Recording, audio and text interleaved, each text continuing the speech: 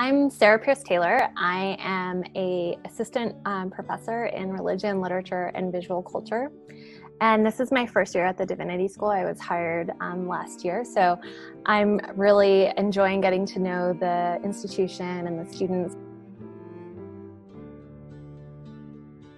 My scholarship is on Jain literature from the 9th to 12th century.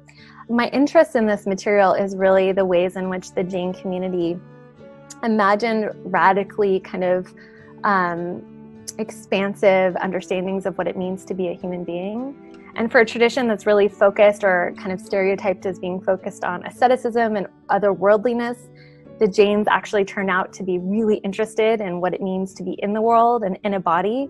And I guess my hope in thinking through this project and thinking through this material is to actually sort of produce a provocation to what is the actual terrain of contemporary critical theory, and that religion is often a topic that isn't part of the mainstream of something like queer theory or disability studies, and that actually religion is a place where one's sexuality and one's embodiment have been robust areas of inquiry and thought.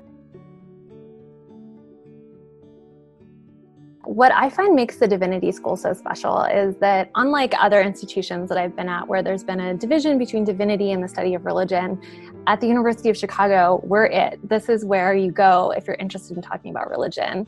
And one of the effects that that's had in my classes is just the Divinity School is a meeting place for students all over campus. And I think this really enlivens the space of the Divinity School. So in any class, I'll have students from theology, I'll have MDiv students, I'll have MA students, I'll have PhD students from the Divinity School, but also from anthropology, cinema and media studies, English, just a wide range of students come together. And I think that that makes the Divinity School just an incredibly dynamic place.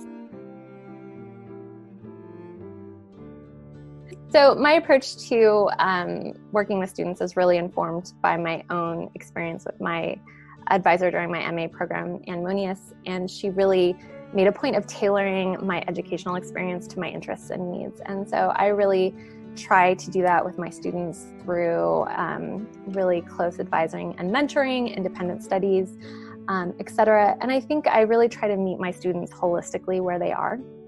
And you know, my students aren't just students, right? They're not robots who come into my office and into my classroom, but they're people, and they're motivated by dreams, desires, certain kinds of commitments that I think are really important to recognize and teach to. Because of the topics that I work on and the interests that I have, which include things like disability studies and queer theory, I also find that students take my classes for really personal reasons, and that the personal has to be a part of the classroom and has to be a part of any kind of intellectual discussion on these topics. And so, yeah, I guess I would say that my approach to sort of working with students is hands-on, holistic, and also just to try and you know, make sure that students get what they came for, right? It's like you come to the Divinity School with certain goals in mind. It may be that you want to get a PhD, it may be that you want to work for an NGO, but that we really have an ethical responsibility to help shape and guide you in a graduate program that meets your needs.